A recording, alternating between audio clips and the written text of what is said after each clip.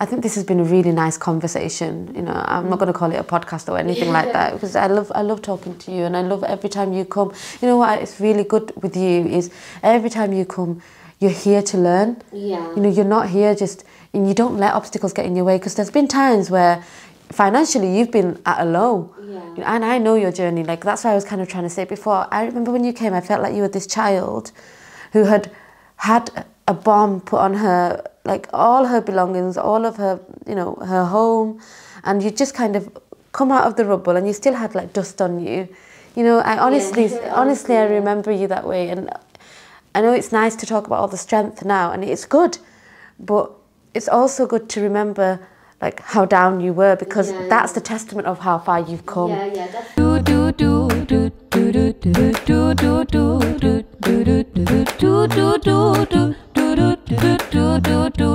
So first of all, I'm really happy that we're doing this. I always think about intentions, you know, and making our time productive. Oftentimes when it's about counselling, especially with the Muslim community, they don't often know what it is, but also they're reluctant to come. And I would like to talk to you about kind of why that might be as well. Yeah. But before we get started, do you want to tell us, first of all, we're not going to disclose your name because of confidentiality, but I'm still grateful that you're doing this. And I hope that, you know, your efforts will help lots of other people access help, understand more about mental health, understand about self-development, try and reduce some of the stigmas around getting help. Like I said, I do think that people don't access it, and a lot of people don't know what it is. Yeah. And I just want it to be a free-flow conversation. Yeah. Yeah? Okay, so where do you want to start? Do you want to start by telling us kind of what brought you to counselling? Talk about your journey with me. Yeah. Well, I'm going to start prior to that, to why a lot of people don't come, and why maybe I delayed coming myself. And I feel like that's because, like, personally for myself, obviously there's that Asian thing that there's stigma to do with counselling, because once you've been labelled, it's like you've got a mental health issue, and, you know, etc, etc, and then it's kind of like there's something wrong with you. Yeah. You know what I mean? But then it's the way it's perceived. It's not like when you've got a cold, you've got something wrong with you. You're not ashamed to say that. Yeah. You know, you will be happily, you know, Asians love to complain about everything that's wrong with them medically, don't they? Yeah. So I think that obviously that's probably what stopped me from coming earlier. But I think that, and I think also for me personally, when you're quite a strong person and you come from, you know, I would say quite a strong family, and you kind of think of counselling as being weak, and you're weak, and therefore, you know, and I think that's probably why a lot of people don't like to go, because they think that if you say that you've got a mental health issue, or that you go to counselling, that you've got a weakness, and then somebody may exploit that weakness. You know, I think it's like literally a natural, you know, they say, you know, like from the Stone Ages probably, that's the stigma that needs to change, that actually no, it doesn't make you weak. It's like, you know, I always make analogies, I'm going to make them to sports, but if you've got a sprain in your ankle, you'd go to physiotherapy, wouldn't you? And I see it as, you know, it's not a weakness, it's just making yourself stronger. Yeah. And, you know, on the other side, and the third reason might be that counselling is just so overused as well within the Hollywood industry. You know, I was reading an article, and I'm not trying to belittle anyone, but it was something like somebody's dog passed away and they had to go to therapy for that. I can't remember which celebrity it was, and I think, you know, some people just think of it as a joke now, which is really not. You just have to find, I think, the right person. You know what's really interesting when you're talking about mental health, like a lot of the people that I see don't often have a mental health, an underlying mental health problem, so it's not that they're depressed or even anxious. You know, people have relationship problems. Sometimes people struggle with things that have happened in their life, and they're just struggling to cope. That doesn't necessarily mean that there's something wrong with them. It just means at that time, their coping strategies or their outlook on life or the way that they're managing things isn't productive, or is harming them in some way, or harming those around them, or they're unproductive, they're unable to do things. And both ways, you're right. If I feel like getting help, it almost like if you go to get help, you're admitting that there's something wrong. Yeah. And I think that denial part kicks in. Yeah. You know, like if I don't get the help, then it's okay. Yeah. It's not as big as it is, or I don't have to face it. I don't. And I think part of counselling or psychotherapy is to be able to look at yourself. And if you're not at that place of, I will have to make some changes, I think it's very difficult to take that step forward. Yeah, definitely. And I think, you know, for me, when I started, I remember when I started my journey, and I think the reason why I came was, to be honest with you, I felt a little bit lost. I would say that's probably, I don't think I had underlying mental health issues, you know me, and I don't think I did, because I got on with life quite well, but I felt like, you know, it's going to sound so cringy right now, but I wasn't being my best self, you know. And I know that's so overused, but genuinely, like, I was someone who from a young age had very high targets. You know, I was always very target driven. I wanted there's always things that I want to achieve in my life, and you know, even the journey that you've known me, I'm like that now. But when I think I came, I wasn't like that. I was a little bit lost. And I think that made me think I had mental health issues. I was a little bit sad too, if I'm being honest. I wouldn't say I was suffering from depression, but I was, you know, there were things going on in my personal life, and which they all obviously interlinked, and that's why I felt a little bit lost. And I think that's where I started, because for me, that was a very strange feeling, because in my life I've always, this is the next thing, this is the next thing, and I've always got a next step, but at that moment in time I didn't know, and that's what I had, a lot of unanswered questions in my life, and I wasn't sure my coping mechanisms weren't correct. I had a lot of external pressure around me, so there was a lot going on, to be fair. And I think that's, you know, where my journey started from, and that's why I came, because somebody actually recommended it to me, and at first I was a bit like, oh, I'm not sure about that, but then the more I thought about it, and I think, you know, after we had our initial conversation, it helped calm those nerves that I had. And that's what I would always recommend to people before you try out any therapist or counsellor, because I've got people that I know who have tried people out, but, you know, they weren't the right people. Yeah, I think it's so important. I think it's so important you find the right person, because it's the counselling process is the relationship that you build more than anything. Yeah, definitely. You know, because the answers are within the client. You know, I'm here to facilitate, to direct, to give suggestions, to open up possibilities. But there are possibilities that I see within that client anyway. You know, it's not something I'm bringing from nowhere. And if you're not comfortable with the client and you're not comfortable with the counsellor, it's not going to work. Because of the fundamental relationship isn't there. And what you will take away more than anything from the counselling process, what I hope for my clients, would be to feel like they were heard. To feel like, you know, they were able to explore both sides of themselves when they feel they're not successful, when they feel like they're failing, kind of where you were at, when you're feeling like, you know, my world that I knew isn't the world that I know now. Like you were saying, the best self, and you said it's kind of cringy. People use that a lot in the self-development world, you know, my best self, but it's a good term. When I hear best self, I think I want to be at a place where I'm functioning, you know, I get up in my day, I'm able to do things in a positive manner. And I'll have moments of sadness, but that sadness shouldn't stop me being able to achieve my goals and even to dream, to have aspirations.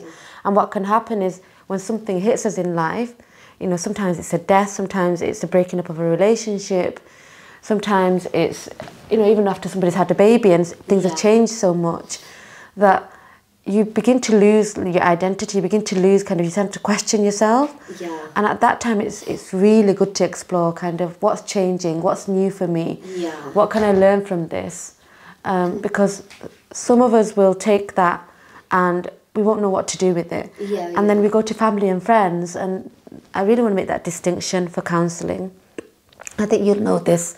If you were to speak to a friend or a family member, you don't get this same experience. Yeah. You know, because the family member or the friend can never be completely objective. Yeah, I agree with that. They don't look at you that way. So you can still talk to them, and that's why I always say I'm not a friend. Yeah, you know, because if I'm a friend, then there's certain things I won't say to you. Yeah. Or if I do, you might take offence. You might be like, oh, you're my friend, and how could you do that? Yeah. But as a therapist, I can actually say, look, you know, what about this?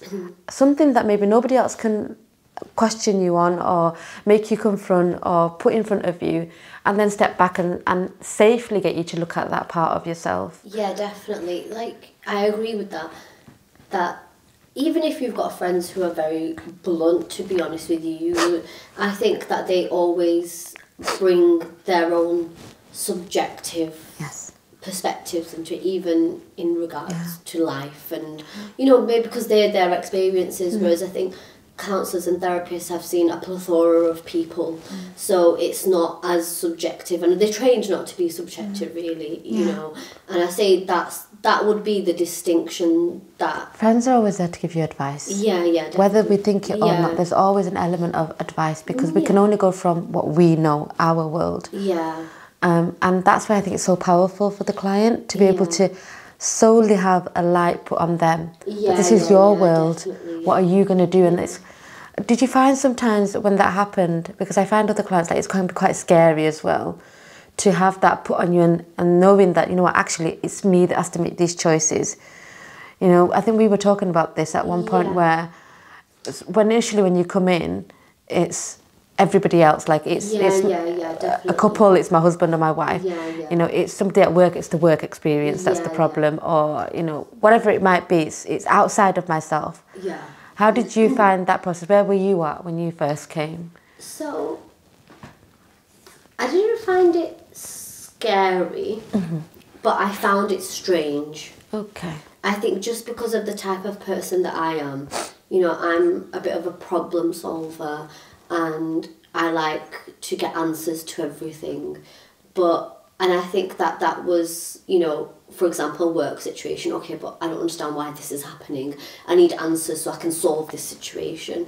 But I think that, in a way, when it was the answers are with me, it was, you know, it was quite a revelation, to be honest with you. I didn't think like, wow, because I always thought the answers were with other people, you know, like, this friend is doing this, or this work colleague is doing this, or my brother, or whoever it might be in your life, or your sister, and they did this and this made me feel really angry. And I think what really helped me with therapy is when you said things like, not just, you know, your typical how did that make you feel, how did you cope with it. And I think that's the main thing that I would say is a distinction in my therapy sessions, because I've been to counselling with other people and it was very much, how did that make you feel? And I was sick of saying how it made me feel, to be honest with you. Like, somebody swore at me. Obviously it didn't make me feel very good, did it? But I think it's true, to be honest with you. It's such a cliche, because, you know, if somebody comes and slaps you, everyone's going to feel the same, aren't they? Nobody's going to say, oh, didn't it hurt? But I think that how your reaction to it was most beneficial, because then you can use that, you know, in life, the same situations keep cropping up, whether one situation happened with one person at work and then it happened with a family member or whoever it might be. But I think learning to deal with those situations helped me the most. And I feel like, I think it's been 2 years now that we've been, you know, alhamdulillah. And I feel like in those 2 years I've grown so much. And to be honest with you, all my friends that are very self-aware know that, and they actually say, you know, mashallah, you've changed so much, and, you know, they come to me for advice, and even people that are older than me have noticed, and they'll say certain things to me because they know that my mind is a lot more open than it used to be. How do you find with that process, you know, and I was going to say it's a long process as well. And I think that's why people count a lot of therapy out, because I stuck with it. You know, 2 years is a long time. And some people think that, because I think we've had, is it 3 sets of sessions? 3 lots, And a lot of people would say, oh, after 6, 7, I'll feel better now. You know, but it doesn't work like that. You might feel better one day, but then you go back into your old habits. Yeah, and I really agree with you. I mean, for some people, they can come in short term, just do a little fix, and they're done. And I don't agree with that's why I went for private practice. I really would, I really encourage people to stay the long haul. And we always came up with creative ways to do that for you. But I'm so glad that you did do it, because by doing that, look at the reflection you're able to have. Even that, like, you're already saying how your relationships are, how you are as a person, your sense of confidence, your sense of identity.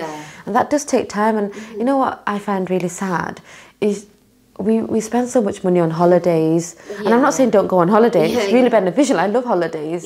And we spend money on clothes and things like that. And we can kind of see the value of that. But working on ourselves, investing in ourselves, people don't see that as an investment. It's like it repays tenfold. Like, first of all, health is the most important thing, but also it just makes you, I feel like I'm a lot more productive, and I feel like the possibilities are now endless. And you can't put money on your brain, can you? To be honest with you, no matter how many computers or whatever you buy, robots, nothing can put the same value on it as a human person. And I feel like I've invested that money in myself, like how I would do with the business, because you are your own business essentially, aren't you?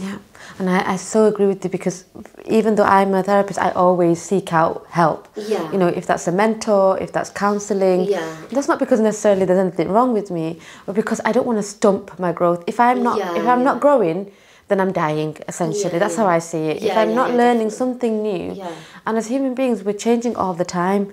And it's true, if I'm not the best in my life, and I'm not showing up the best in terms of my mental health, my well-being, my relationships, and how I'm dealing with things, then everything else falls apart. And yet I'm trying to invest in everything else, like the holiday and my children and my clothes. But the person that shows up, the person inside, I've not done anything with. I'm the same person that I was 10 years ago, and because I've not grown, I've probably been dying because everybody else is growing. So you're kind of falling behind on two folds. They are what I would say are quick fixes. I want to go on holiday, I want to buy this bag, I want to buy these clothes, and I want to buy this car. They are literally just quick fixes. You'll feel that for a short while, but then it doesn't last long. The process of actually looking at myself, looking at a pattern, looking at why I do a certain thing. And what you were saying, and I did laugh, because when people start counselling initially, it is kind of the classical question, how do you feel? But for me, I've been doing this for so long, and because I've gone through lots of different types of therapy as well, I try to do a combination of things, and Islam is so important. And that's why I enjoy working with Muslim clients. And I sincerely enjoy it, because if you even think about you and I, when we talked about things, so many of the things relate to our deen. When we're not well, like, for example, myself, I went through domestic violence, and people often say, it doesn't affect your deen, but it does. Because, for example, if I'm a woman that's scared of her husband coming home, I'm fearing him more than Allah. Most of the time I'm thinking about what he's going to do next. And my focus should be on Allah subhanahu wa ta'ala. And I think when we're going through this process, what happens when people are going through sadness or a difficult time, it can affect their deen. It can affect their deen, because I agree with that. I think that, for people to say that certain situations happen and they don't affect your deen or iman, to be honest with you, it's such a stupid comment to make. Because, even in the Quran, Allah subhanahu wa ta'ala says that I'm going to test you with death, wealth, all these things, loss of somebody, or, I can't remember the 4 things from the top of my head, but if they weren't going to affect you, then why would Allah think that that's such a big test, And it is, you can't deny that losing somebody makes you feel a certain way. Of course. Or, I always think, parents who have lost a child, a family friend of ours lost their son, and he was their eldest son, and he died all of a sudden in a procedure in a hospital, and it's a big test for them. Even several years later, they're still crying at night, and it has affected them a lot. And you can't say that that's it has an effect on your iman. I'm not saying it always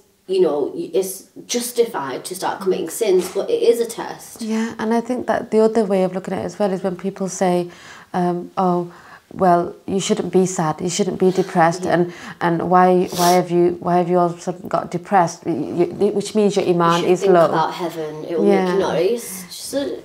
No, it doesn't work, and that's why I love this process. For me, it's when I'm with somebody, I have a few goals in mind.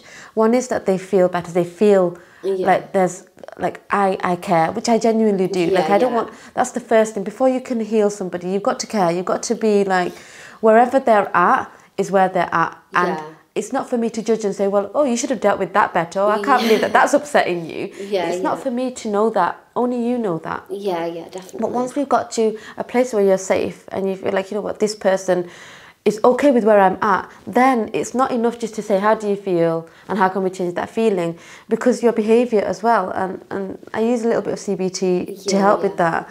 But I also love the fact that we've got Islam in there, because Islam has so many of those answers, like dua and how to reconnect. And sometimes, you know, I have so many clients who have gone through something really bad, and we're going through the process, and it always hits on Allah at some point in that process, those that see it through. And I love that, because I had another client who was at the point, and she said, you know, I used to talk to God all the time, and I realised I don't do that. You know. I felt like that.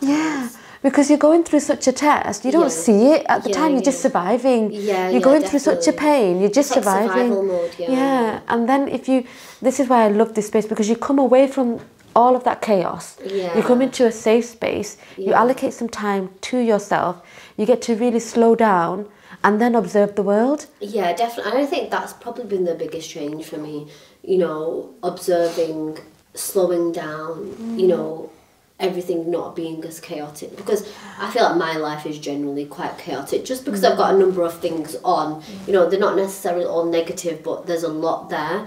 So I think, you know, my process, like I say, it's been a gradual process, and it is dealing with things, because things will always crop up, you know, even in my own personal experiences, how I dealt with things even a few months ago to how I dealt with them now. I remember speaking to you about this, you know, a podcast that you'd recommended, and I say that's one thing that I always recommend you to my friends, is because I know that you're very well read, and for me that's a very important thing, because it shows someone's professionalism, you know, because I like to read, and to me it really shows that that person knows what they're talking about. And that's what you know, if somebody was to come to me and ask me something, I don't know, about politics or whatever, you know, whatever, sports anything, I want to know that I can say that, clothe. I want to tell them everything I can, you know, like for example, me and my friend were shopping yesterday,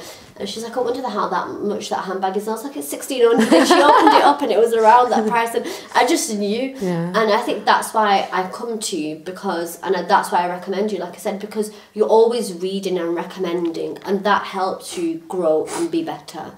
And for me, you know, like what we were talking about, you recommended this podcast, and it said something about being reactionary, and I was like, wow, that's me. And you know, this is 2 years on, I'm still realising things about me, and I really started to be very mindful of that, and how I react to situations, and making sure I react to the right situations in the right way.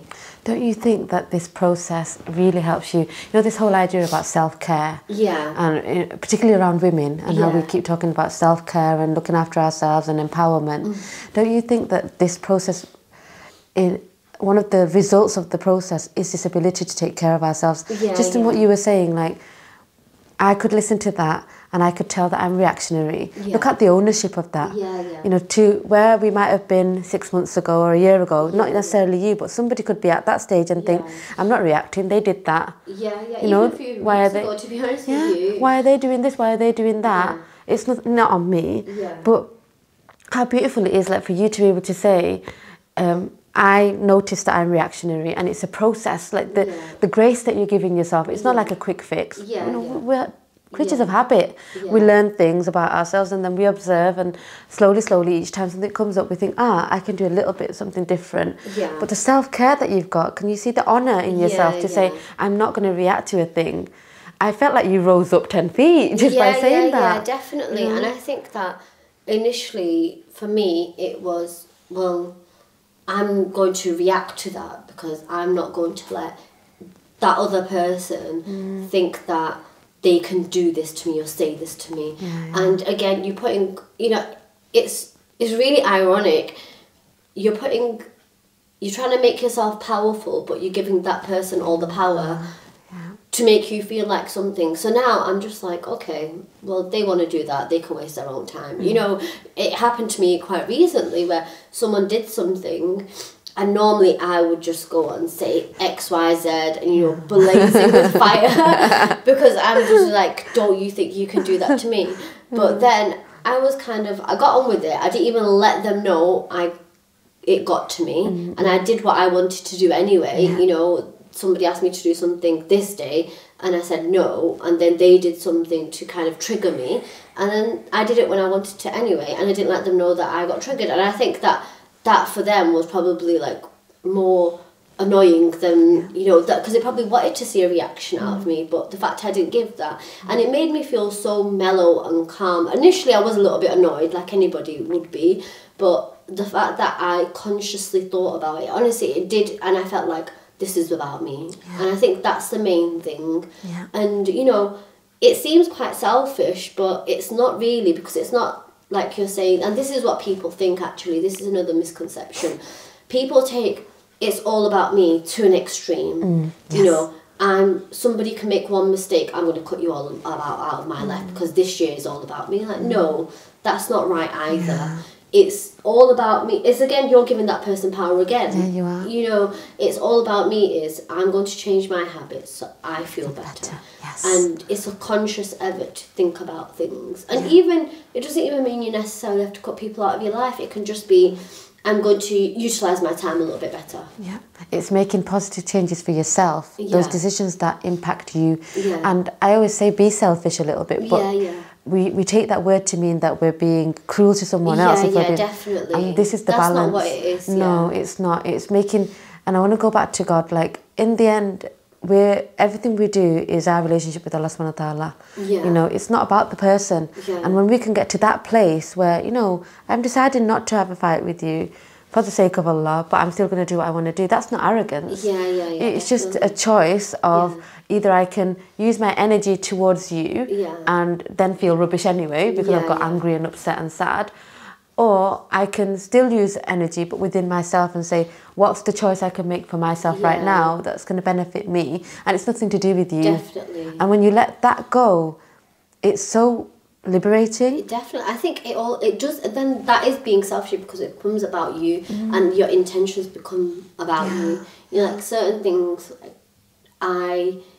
I'm a big giver, and I think that a lot of people said don't do this because this person kind of takes the mick out of you and you takes advantage, and you shouldn't let them do that, so you should do nothing for them. And this person was a family member, and at first I started to do that, but I didn't feel good about it. But now, you know, I kind of turned my intentions around and made it about me, that I'm going to do this in whatever capacity I can do it, but I'm going to do it for the sake of Allah, not because, you know, I want them to think that, oh, look at this person, you know, I'm not very nice to them, but they still do things for me. I'm like, no, you're a family member, so I'm going to do what I want to do for the sake of Allah, because I'm getting reward for it. And, you know, it is very liberating to be able to think like that. But again, that comes back to really analysing that, who is it about? Is it about you or is it about them? One thing I know in my earlier days, there was a lot of people that, you know, if there was a charge, it'd be, oh, well, why is it not free? And I did that for a while, but what I found is the people that got it free often didn't benefit as much. And definitely. that's part of that is because of our attachment to money, okay? And when we give something of ourselves that we value, like you work hard, you know, you work 9 till 5, like you were just talking earlier, like come home and we're shattered and we don't want to do things, and it's true. When and then, depending on your relationship with money, if you don't make that money work for you, if it doesn't serve you, then what was the point of it? So in a way, it's that higher esteem to say, actually, I've earned that and I can decide what I do with that, and I'm going to put it into myself, not for anyone else, because it is a very personal process, and it takes a lot of courage to say, I'm going to do that and I want to do that for myself. And a lot of people will be like, or we can't afford it. And I see them, even 6 months later, they're still in the same conflict. They're still having the same problems. They'll message me and say, we're still struggling. And, you know, I always say to them, you need to come back, because, you know, unless we're sat in this process, in this space, even if I messaged you 100 messages, it would not be the same as me being able to sit with you, go through what you're experiencing, look at your thoughts, look at your feelings, look at your behaviours, help you to see that, you know, and help you to see what's an alternate. Definitely. I can't do that. I can't do that over messages. I feel like the first, I would say, the 18 months or so, maybe even more, it was more therapy. And it was looking at things, how, you know, like you say, that's where, how do you feel, and what are you thinking? Those things are very important. And learning about yourself. You learn a lot about your patterns in those early days. And why is this happening to me? What part did I play in it? What can I let go of? How can I react to it? You know, how is this going to take over my life? And those are the sort of things that if you don't come to therapy for, they cause anxiety and they cause mental health problems. So like you say, so you might not even have mental health problems, but because you're not addressing it, they will cause mental health problems because you're overthinking. And I know that I'm a big overthinker, and you know, that's what causes anxiety, because you constantly, and you've not got a remedy to it. And I think that that's why counselling helps, or therapy, sorry, because I've been to counselling and I really don't think it's very helpful. You know, and I've had 2 or 3 counsellors that I tried out and they just weren't able to dig deeper. It was always what's on the surface, and to me that wasn't very beneficial. And you know, it is very individual. I feel like, because I'm quite self-aware generally, they were telling me things I already knew, and I was like, what a waste of my time. You were telling me things that I already know. You know, I needed to dig deeper to see what I could change. And if you've come here, it's a very humbling experience in a way as well, isn't it? Because you've got to be able to think, you know what, this is what's good about me. This is what, you know, I'm not going to say negative things, but this is what I could improve, and this is what is leading me to have X, Y, and Z problems. I think with yourself, what was really good is we were able to kind of look at patterns, so look at kind of what was existing at the moment. So X is happening, and when X happens, you do Y and Z. So we kind of were able to identify that, and then how you reacted and what you felt during that. And then once we realised that these are my patterns, then you were able to say, okay, what can I do differently so that I create a different result? Definitely. And it wasn't easy. You know, like I went through, you know, obviously, you know, the situation. I went through one situation where it was with another person, and change those habits. It gave me, you know, it wasn't easy. They would get very angry. They would, you know, this was somebody that I couldn't really cut out of my life. And then my relationship with that person has also changed, because I was willing to go through like all the bad things and handle it like a mature person. Because the truth is, we can't cut everybody out of our lives. We can't cut our parents out. We can't cut our grandparents out. We can't cut our siblings out. We can't cut, you know, our first family, immediate family out. So I think learning how to deal with it is better. It's better for them as well. And I think that's what people aren't willing to do. Every hurdle, you know, and I think it's really opened up my mind as well. And sometimes people might not like it, but you know, there's certain people that I know where I'm like, I'm sick of hearing your crap now. I'm sick of hearing you being the victim. And it got to a certain point where I just thought, no, that's enough. And you know, even when it comes to certain situations, your boundaries seem to have changed a lot. Yeah, definitely. You know, even the way I say things,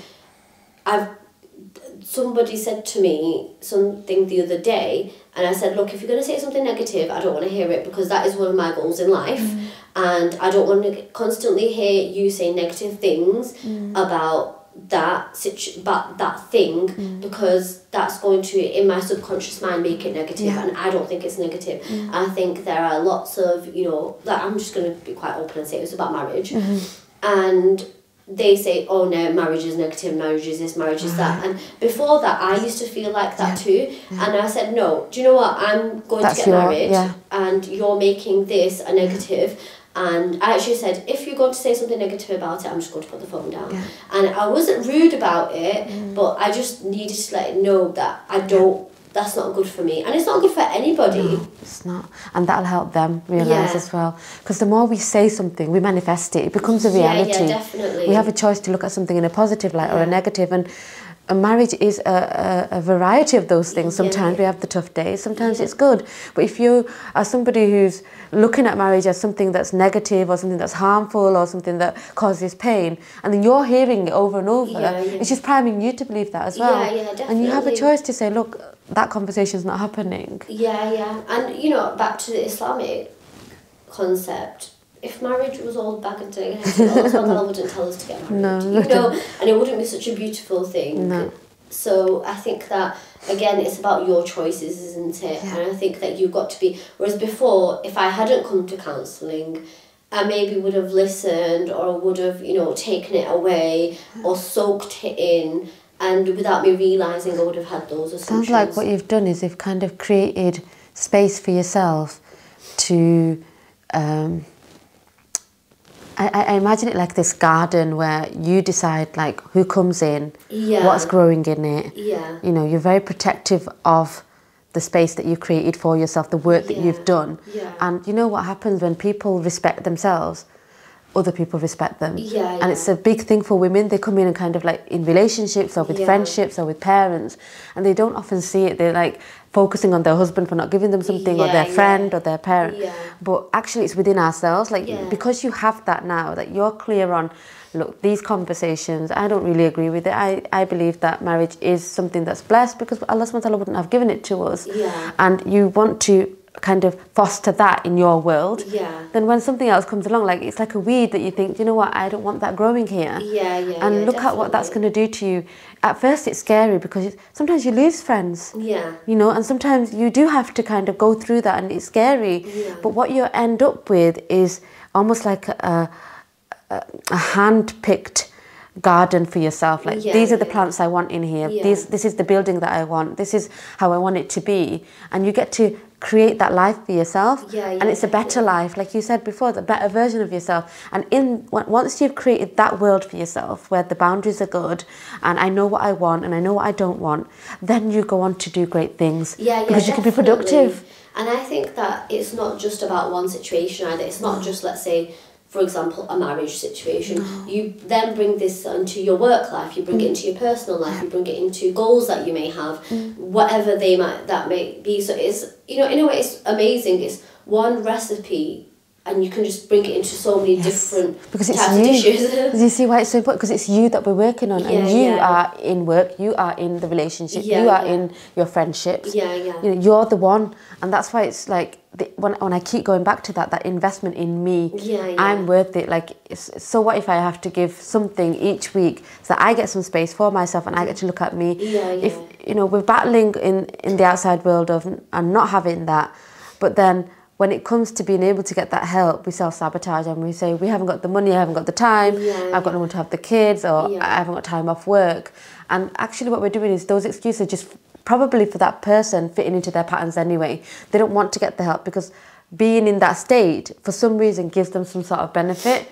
Like being in trouble or being in a unhappy marriage, they get maybe a reaction from their spouse, or they're reliving their parents' marriage, and they continue to do that. And I think you're just a beautiful example of saying, you know what, I'm choosing to grow out of this. I imagined you to be honestly, like when I look back at your journey when you first came to me, it was like you'd come out of, you know, like a small child who's had a bomb put on her world, honestly. I was actually going to say that before, that, sorry to interrupt you, but I was going to say that, you know, when it comes to the time thing, it's not a quick fix, because obviously in my profession I deal with children and have a lot of children around me at home, and I see how they're constantly changing.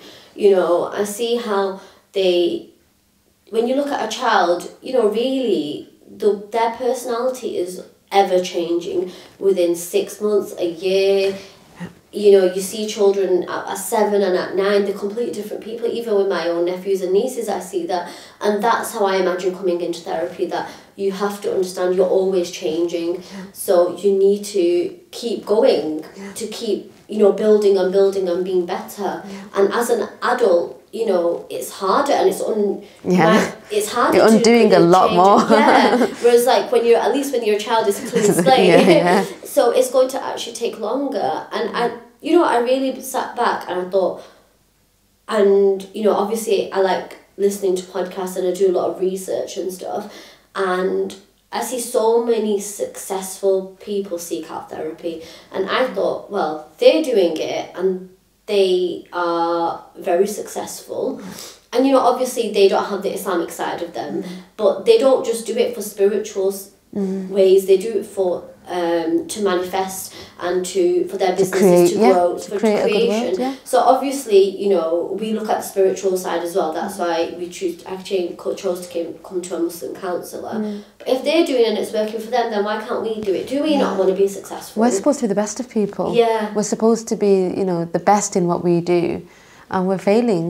You know, I agree with you. I think this has been a really nice conversation. You know, I'm not going to call it a podcast or anything like that, because I love talking to you, and I love every time you come.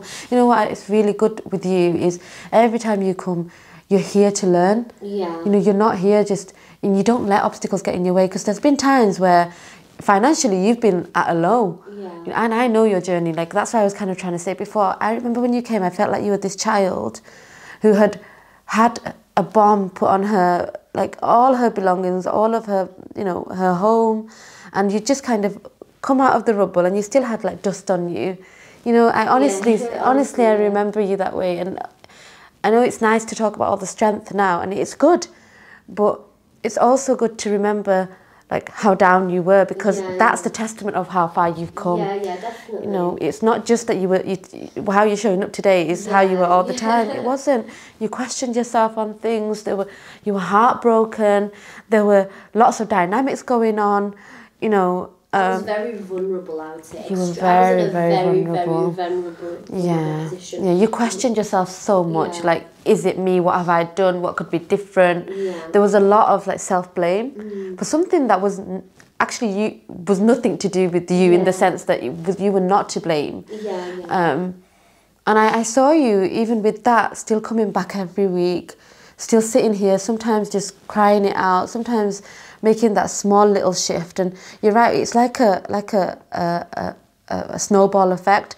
You start off slow, you know, it takes that time to build that ball up, make it stronger, and then once it gets going, it's much faster. Like now you're picking up concepts so quick. Like kind of you talked about the difference between therapy and almost coaching now, which is like, I want these goals, I want to do these things, because you've had that period of building that snowball up, you know, to strengthen you, to look at your vulnerability, to say that I'm safe, to say that actually it's not my fault. Or even if there was parts that was my responsibility, I'm able to look at that in a way of kind of responsibility rather than blame. You know, and I love that about you, and I just wanted to say that to you, because you are a testament to anybody out there who wants to get help or is struggling.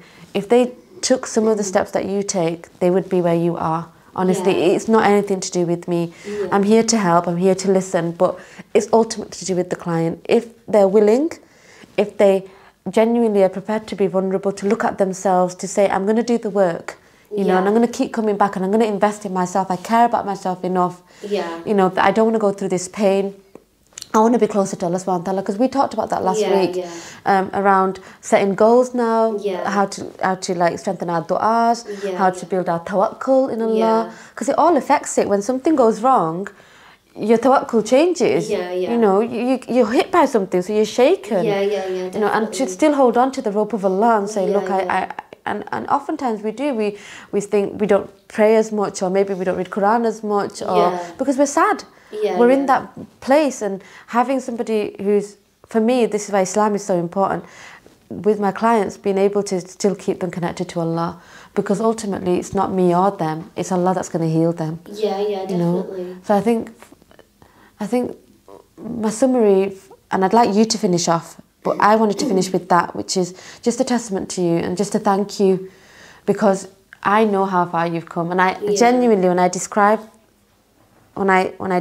that scene, that is how I remember you. I remember you coming into my room, and I remember how, like, almost like, what do I say, what don't I say? And slowly you started being like the vulnerability, but you started to say things that were really vulnerable. You started to trust yourself to say, look, I'm going to say this. Or I have this thought that you might not tell anybody else. Like, it's like an insecurity in ourselves that we don't want to tell anybody. But the moment that we share it in a safe space, it's like, that's not as scary now.